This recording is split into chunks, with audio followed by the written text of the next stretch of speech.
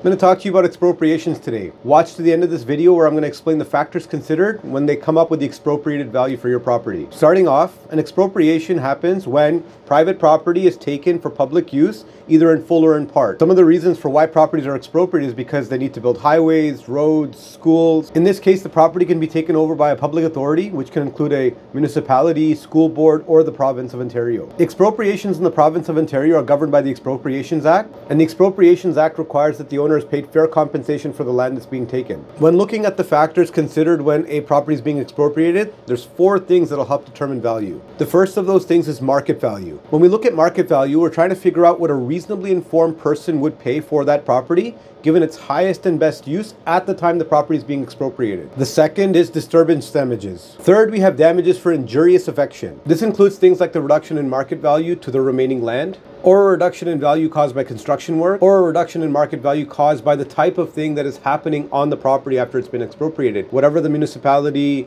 the school, or the province ends up using it for could adversely impact the actual remaining land value as well. Or lastly, a combination of all of these factors. The last factor considered is business losses. If you like content like this, like, comment, share. Your feedback tells us that you like it, and we're going to keep putting it out based on that.